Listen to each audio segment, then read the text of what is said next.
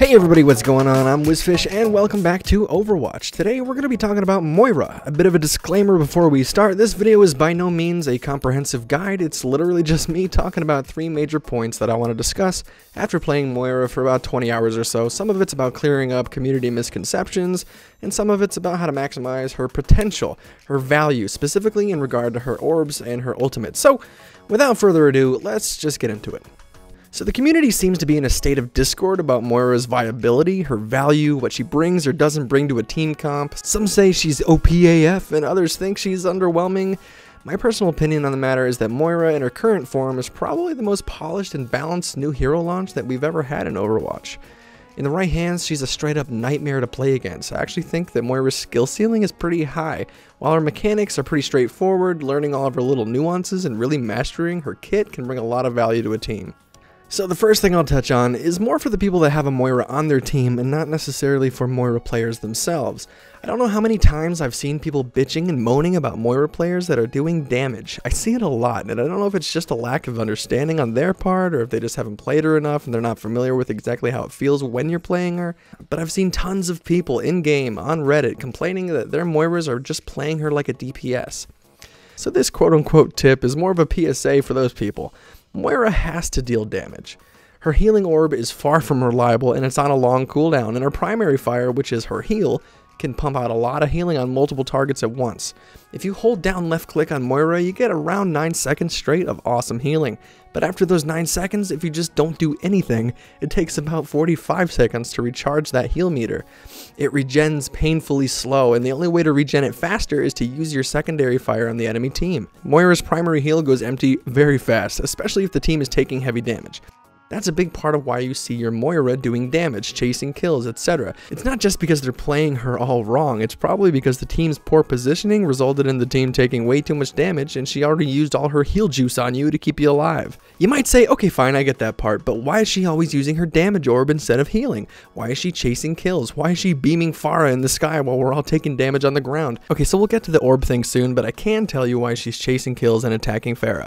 She's good at it, simple as that. Moira's beam range makes her one of the most reliable ways to deal with a Farah. So especially if your team is already struggling to take her out, Moira doing her part to help isn't really a bad thing. And as far as chasing kills, yeah, she's good at that too. She excels at chasing low health targets and confirming the kill. It's one of the reasons her Fate ability is so much fun to use. It's on a short cooldown, and as long as she's not seriously overextending, you should be rooting her on instead of flaming her. Alright, on to the next thing here. Lots of people say that Moira's ultimate is kinda shit, and I honestly don't agree with it. I think the problem stems from what most people consider ultimates to be. Typically, they're game changers. Typically, they win fights, end fights, turn the tide, that kind of thing. For a lot of heroes in Overwatch, you use your ult to counter another ult, or to attempt to wipe the team.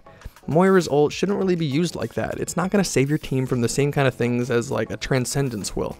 It shouldn't be used to counter Genji Blades or Hanzo ults. Her ult is strongest during the mid-fight, where both teams are just trying to frag out. It's good for finishing off low health targets, it's perfect for destroying Orissa's ultimate or a Torb turret behind a barrier, but its usefulness is also reliant on your own team's game sense.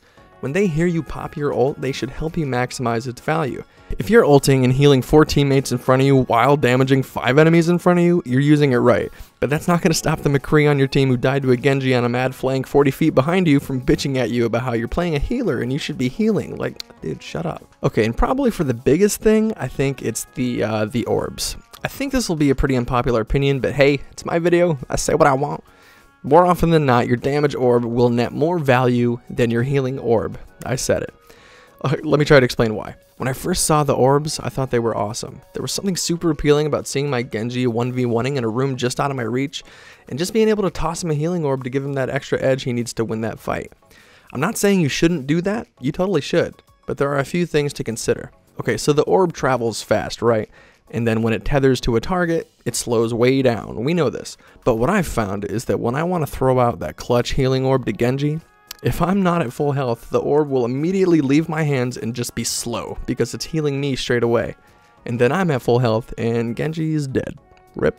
So now I've made a point to only throw flankers my healing orb when I'm at full health, so that way I'm getting the most value. Now the healing orbs are great if you're stuck in a 1v1 and you need some extra heals to sustain yourself. The advantage of using your orb for self-healing is that you're the one shooting it and you can predict where it's going to bounce a lot better than your teammates are going to be able to, so it's good for that. Now if your team is stacked up and your heal meter is full and you need tons of burst healing, absolutely use the healing orb and then spray everyone with the primary heal. But outside of those instances, I'm almost always using the damage orb over the healing orb, and I'll tell you why, and it's just value. With the damage orb, you get instant value every orb, every time. You aim your orb at an enemy, and you don't really care if it hits the target that you didn't intend. It'll just slow down, it'll hit someone, it's all good for you. I can't tell you how many times I've launched a healing orb at a group of teammates, and the guy that needed the heals ran just out of range, and then the orb travels at the speed of light straight through all my full health teammates and missed the guy that needed it entirely. That's a loss in value, and it's 10 seconds before you get to throw another one out. With the damage orb, you don't have this problem. You shoot it, it tethers, it's always valuable.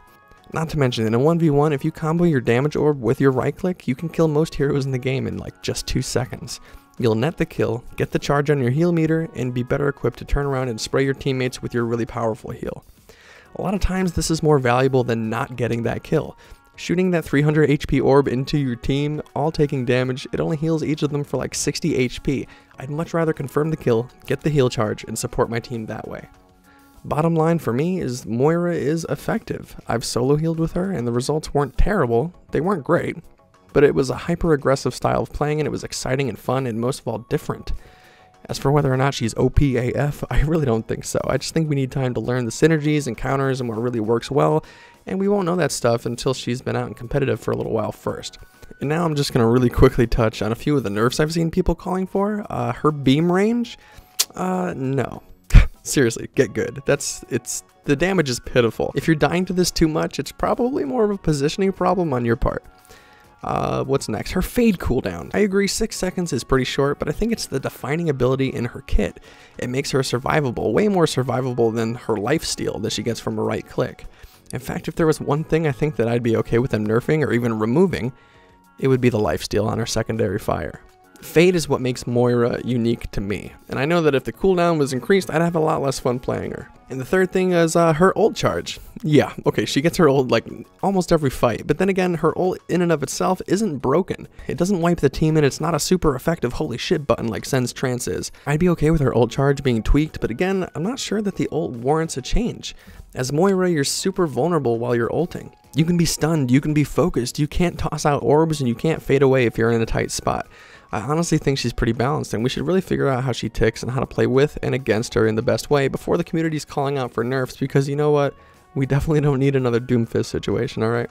But anyway guys, that's it for this video. I hope someone out there found it valuable. I really haven't seen anyone address the Moira misconceptions yet, and I haven't seen anyone really talk in depth about the orbs and the challenges that come with them, like the specifics like I did. But I had a lot of fun making the video for you guys. If you liked the video, drop a like, maybe subscribe. Also, feel free to check out my stream on Twitch. I'm usually on there every night at like 11 p.m. Eastern, and I'm usually playing Overwatch. So, links in the description. Thanks again for watching, and I'll see you on the next one. Assalamu alaikum.